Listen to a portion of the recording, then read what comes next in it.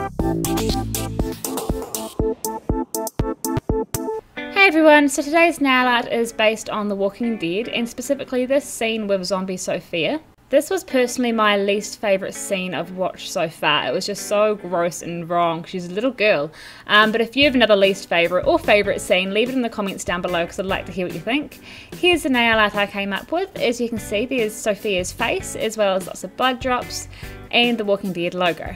So in this tutorial I will teach you how to do this. Please subscribe to my channel to see heaps more nail art videos and give this video a thumbs up.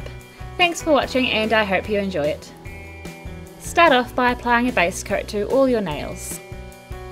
I then painted my index finger, my ring finger and my pinky finger one shade of nude. This is to imitate the background colour of the barn, which you can see in the previous photos. And then paint your middle finger and your thumb with a slightly darker nude colour. This is for the background of Sophia's face and for the background of the Walking Dead logo. Of course, this is being pretty fussy, so you can just paint them all the same colour. Next we're going to paint on the Walking Dead logo onto the thumb. This is done in black polish. As you can see, I've done the W first and the G second. This helps make sure that the spacing's quite even, rather than having it all bunched up in one place.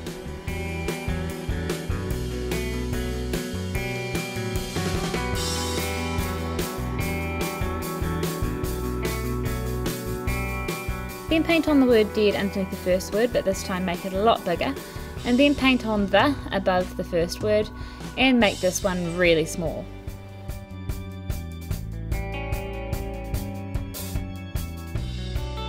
Now go through and thicken it up where you think it needs it. An extra little tip is if you've made any mistakes, use the same colour polish you used in the background to go over the mistakes to hide them. And here's how mine ended up. While you're doing that, the polish on the other fingers should have dried completely, and so what we're going to do next is get a makeup sponge and rip a bit off like I've done here. And I'm going to dab it in some of the nude polish and make sure that the colours across my nails are blended in quite well. So the polish that is on the sponge is the same polish that is on my middle finger and my thumb. And I'm just dabbing it across the rest of my nails to give it some more texture and prevent the background from looking too flat. Okay, so Sophia's obviously going to take the longest because she's so complicated, but it's also really rewarding. So to start off with, we're going to frame her face with her hair. This is quite a good way to get her face shape right from the very beginning.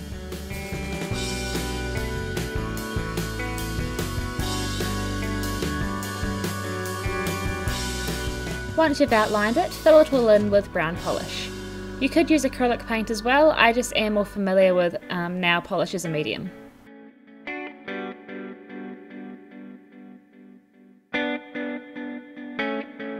Now use a grey to define her jawline and make sure it kind of gradients down to the rest of her chest.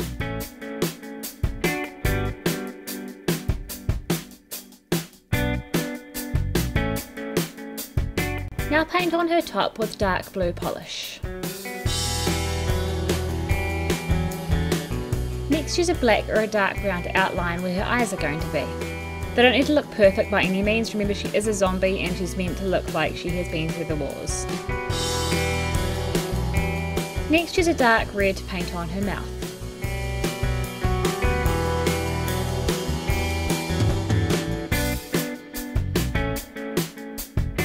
And while you've got that red, add some blood down to her shoulder.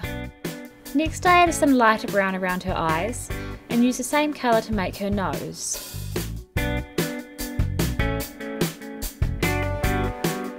And now it's time to gross her up a bit by adding some blotchy, decaying skin, using some of the nude polish mixed with some of this lighter brown polish. You might also want to add some red in there. Add some more zombie-ish detail to her lips too. Then just continue doing her face with the nude colour and the light brown until it's looking kind of how you want it.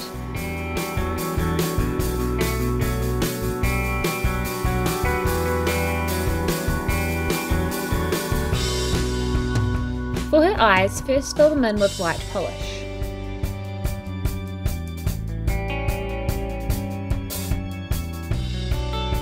Then make a pink and add some of that to the bottom of them so they look a bit more bloodshot. You might want to blend it in with some more white. Again, while you've got it, add some of this pink colour down to the blood on her chest. And add a bit to her lips and to her face. Then give her blue irises, and instead of a black pupil, give her a gross, disgusting white one, which makes her look extremely dead and spaced out. I started getting really grossed out by this tutorial at this stage. The next part's probably easy to show, not tell, because I can't really explain every little bit, but it's just about defining her a bit more and making her pop and seem more realistic. As you can see, I'm defining the lips. I'm going to add some more detail around the neck and sort of define her jawline. I'm going to blend better, and yeah, so I'll just fast forward this part so you can see what I'm doing.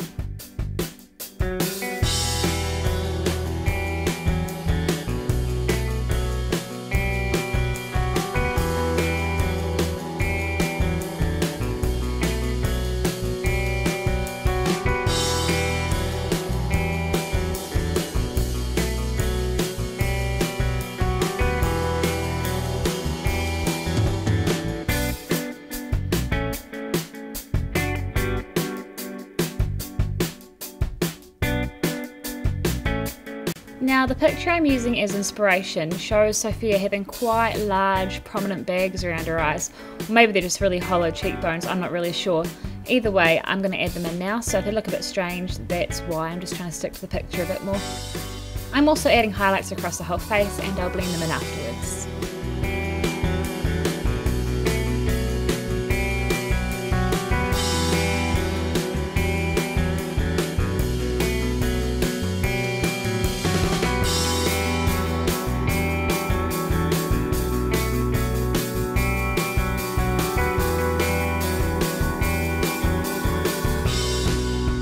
Now I'm adding some more decaying marks to her chest and finishing her off with a little bit more blending.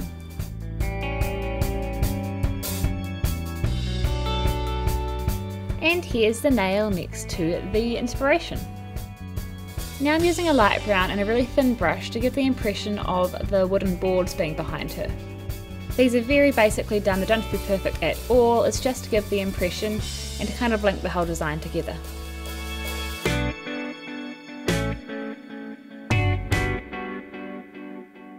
Now use the larger side of dotting tool and make some dots on your nails with red polish. This is where the blood drips will go to. I chose to do this in quite a dark red polish.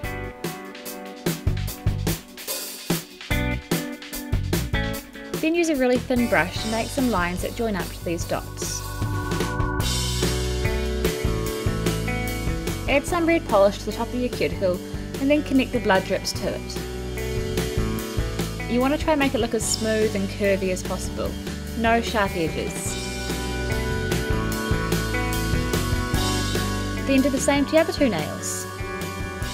Clean up around your cuticles with a brush dipped in nail polish remover and apply a top coat.